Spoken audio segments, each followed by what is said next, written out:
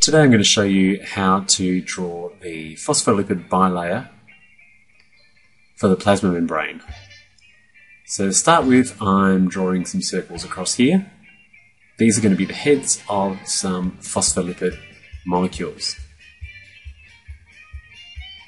Now I'm drawing in a protein that goes through both sides. So it's an integral protein. Second one here, it's just penetrating into one layer. It could be an integral protein, but I'll just call this one a peripheral. The next one's going to be another protein, and I'm going to add something to the top of it in a moment. Now I'm doing the heads of the other layer.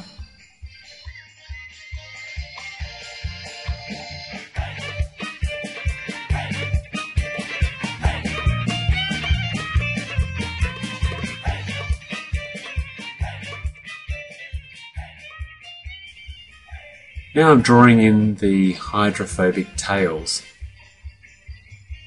Try and make them about the same size and try and make them come all the way into the middle. Easier to do on paper.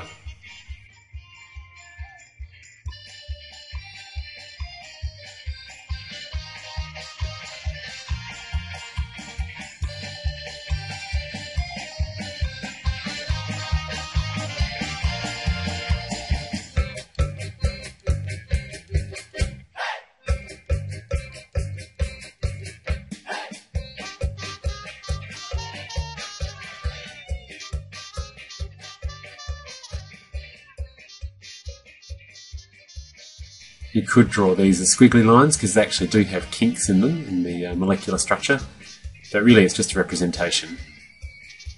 Extend those bits.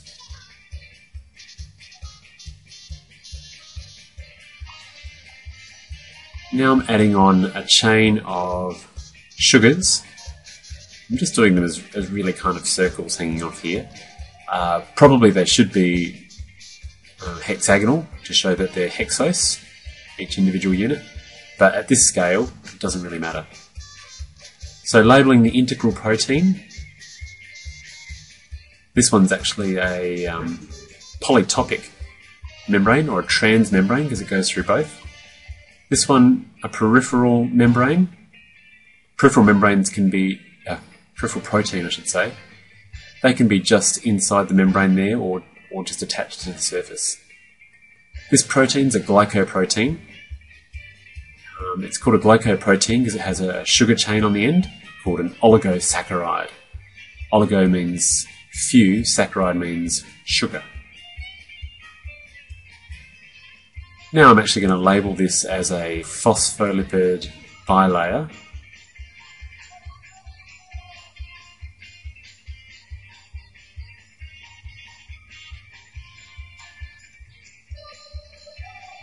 And I'm going to label some of these tails as hydrophobic tails